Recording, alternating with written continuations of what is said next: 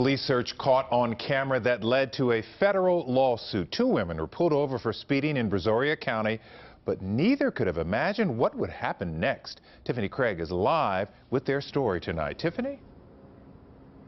The women were headed back here to Houston from the beach when they were searched. We're talking body cavity searched in a trooper's car.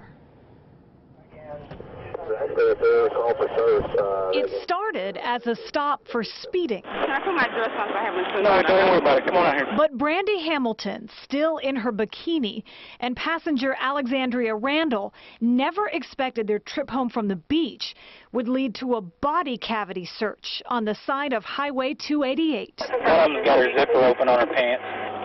Or her Daisy Duke shorts, whatever they are. That's the trooper on the radio calling for a female backup.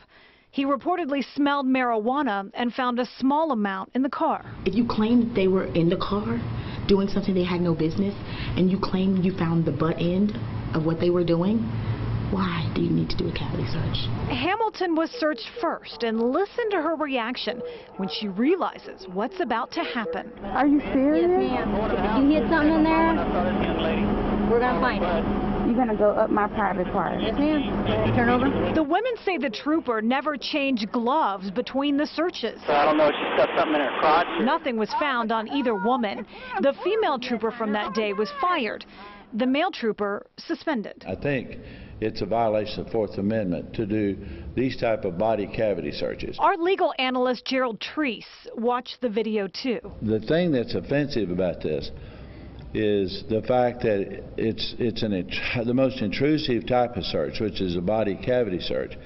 And the question is, for what? One of the women is still dealing with a marijuana charge. Y'all be safe. Thank you. Both have filed a federal lawsuit against the officers involved. And when it extends to our personal bodies in an open and public venue and forum, someone has to say enough is enough. Both women are asking for an undisclosed amount in this civil suit, which also includes a Brazoria County deputy who responded to the scene.